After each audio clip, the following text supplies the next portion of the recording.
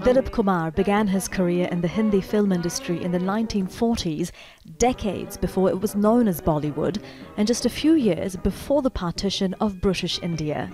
Born Mohammad Yusuf Khan in Peshawar in modern-day Pakistan, he was asked to change his name to Dilip Kumar when he began acting in films in the city of Bombay. Kumar wrote in his biography that the owner of production company Bombay Talkies wanted him to have a name that would be suitable for his audience. And so Mohammad Yusuf Khan became Dilip Kumar on screen, but remained Yusuf to those close to him. Kumar went on to be known by other names: Tragedy King for his roles in melancholic love stories such as Devdas, India's best method actor for his sincere performances, and the first Khan, a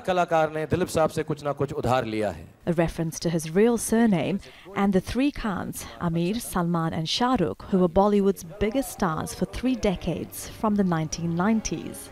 No actor can be bigger than the substance which he portrays. I mean the character, the story, the screenplay.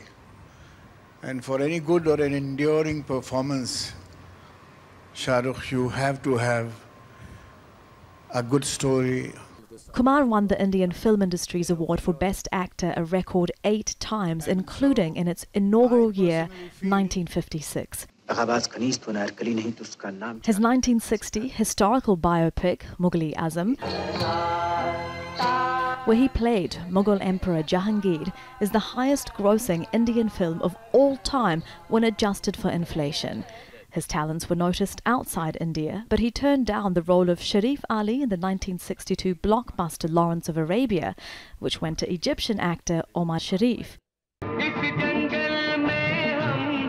Kumar retired from acting in 1998, but not from public life. He was an advocate for the rights of disadvantaged Muslims. He travelled to Pakistan to receive its highest civilian honour, the Nishan-e-Imtiaz, the only Indian to have done so.